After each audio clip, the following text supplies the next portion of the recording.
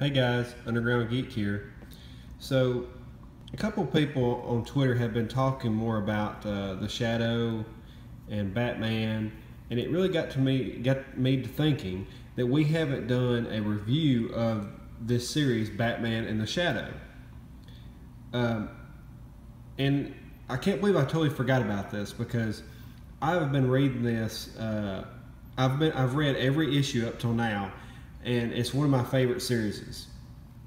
And so I guess I just didn't say anything about it because, you know, nobody else had really brought it up, and I kind of forgot to mention it. But this is one of my favorite series right now in the DC line. I pretty much read everything DC. I've had to cut back on some of them just because I can't read everything, you know, when it comes out. I just don't have time, so I had to pick out the best ones. And this is one of the ones that I've been reading. Now, I have always liked the Shadow. I've liked the Shadow ever since I was a kid, and that movie came out with Alec Baldwin in it. He was one of my favorite superheroes because he was like a combination of Batman and Dick Tracy, except he was a psychopath. And to me, that was just really fun. Like when he starts doing that laugh, it got me every time. I mean, it was like you knew crap was about to go down. Okay, so this is issue number 1. And by the way, I just watched this movie the other day, and it was actually really good. So you need to watch it, King Arthur. Like it was really cool. I liked it. I liked the style that they done with it. So it starts out, Batman has hiked up to this like fortress, and it's kind of like, it reminded me a lot of Ra's al Ghul's assassin kind of background, but instead you've got this Deckard guy, and apparently he trained Batman, so I don't know if this version of Batman was still trained by the League of Assassins, and I just noticed, look at those goggles. They're Batman goggles. That's awesome. I need that now. But anyway, so he catches Batman off guard just as he got to the fortress, because of course this guy's the master. You know, he's sitting there, got a cup of wine in his hand, and he's still got him caught off guard. So anyway, Batman's there because he needs his advice. And so then we cut to this scene here where it's Arkham Asylum, and we've got this worker here. And he says, I'm just doing the rounds, Aaron, just doing the rounds. And he goes through here and he says, everybody deserves a good meal. So he's handing out all the meals to all the different villains. You've got Poison Ivy here. You've got Mr. Zeus. I forgot all about this guy. You've got Two-Face going ham. And you even got Mr. Freeze here, but for a second I thought he was Mr. Manhattan. And then I saw the ice and the glasses. I was like, oh, okay. But it was just really weird to see him in his underwear. Should have had like some kind of maybe a onesie suit or something, or maybe just regular convict clothes. It just threw me off. Still cool. But anyway, this guy, he seems like a nice dude. Goes home, pets his dog. He's got a handicapped dog. How much sadder could this story be? His freaking dog's even handicapped. So he's eating his lunch, having a good time. It's a long day. And then there's somebody coming in the door here, or coming in the window. And they come to there, they stab him. He's dead now. Now, who's going to take care of this poor dog? That's what I'm worried about. That's the real questions. I'm asking the real questions here. Who's going to take care of this dog? So anyway, the police come in. They're casing the scene. Obviously, the guy's dead. They're talking about don't blaspheme Captain. Haven't had a real bagel since the transfer from Soho. What do you want? I need time with the body alone. So she knew, she could already tell Batman was here. And look at that entrance. That is freaking awesome. I love the way they draw his cape in this comic book. So anyway, we cut to this good scene here, and I love the way they have Batman drawn in this comic book, because he's obviously very muscular, but they drew him kind of the proportions a little bit off, more comic-y like, but then he's got the old school ears on his mask, so it's pretty cool. It goes with the Shadow deal. But anyway, so we've got him scanning the area. He's figuring out what all has happened. And all of a sudden, he hears something behind him, and I think it may be the killer still. And anyway, they're laughing all crazy like. But it turns out that it's actually the Shadow. And he thinks that this guy's the murderer because he has the same kind of knife. I think maybe he had his own knife, or maybe he picked the weapon up. But anyway, he goes after the Shadow. The Shadow's escaping, of course. You don't mess with the Shadow, dude. Alright, so Batman's after him. And this is another cool scene. Look how he's drawn, his cape is drawn. I mean, this is just cool. I like all the colors with the new suit. Who else likes the new Rebirth suit? Let me know. But I love all the colors now. It's not just black now. Like some of the versions are a little bit darker, but there's a lot of other colors going on, purples and blues and yellows. But you got a cool fight scene going on here, very old school comic style. They're doing pretty well against each other. He does a Hadouken right here.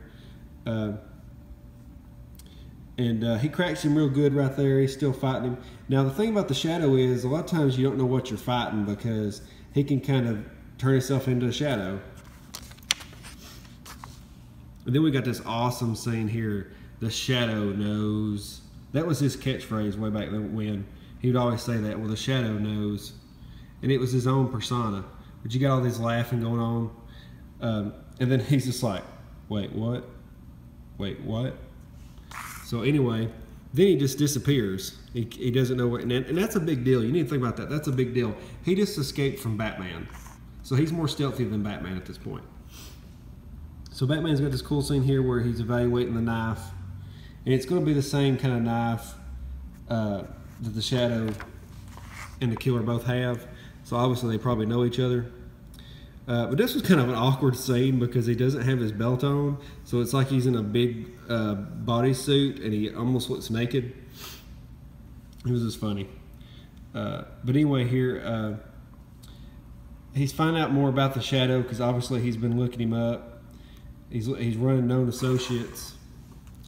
So this is where he goes on the prowl, kind of investigating the situation.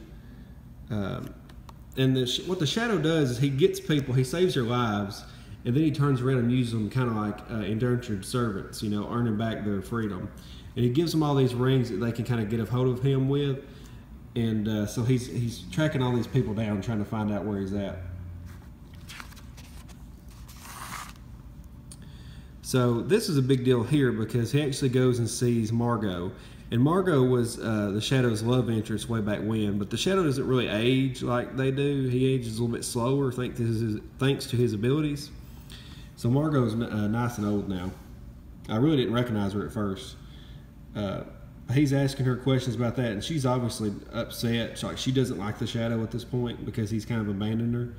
And so he doesn't really get that much information out of her. And this is Bruce Wayne, by the way. He's wearing a disguise, pretty cool disguise, huh? And so he's trying to get information out of everybody. It threw me off at first. I forgot it was him because he looked so different. I didn't pay attention when he changed into his costume. So, well, we got some fighting going on here now. This guy is obviously after him because he's not wearing his ring, so he's not helping the Shadow. He's probably trying to kill the Shadow. Let's see. We've waited decades. My father, my grandfather, the Master said you'd come. The Master. Well, I guess he is then, because he called him the Master. That's what they all call him. So anyway, he knocks him down like he's nothing. Gets in the room. Starts doing more investigating. Sees old pictures of him. And then he hears a noise.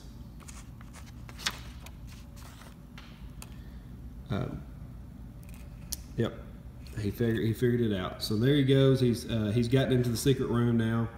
So now he's kind of in the Shadow's back cave. The Shadow has all these different disguises that he can wear. It says, I knew all Lamont's faces: Shadow, Kent, Allard, Young, Yinko, and more. So he mentioned Yinko. That's a cool. That was his old name. The Shadow's old name, Yinko. He was like a warlord. So anyway, he finds his armory, and he's got more of those knives, so obviously, you know, they're not that unique. But he's got one of those cool swords that they're going to talk about later. He's run a scan now on the daggers. It's the same kind of dagger. The training sword, Brazilian rosewood, one of the rarest, hardest species of wood in the world. So that kind of lets him know that something's up, that there's a connection between him and the shadow.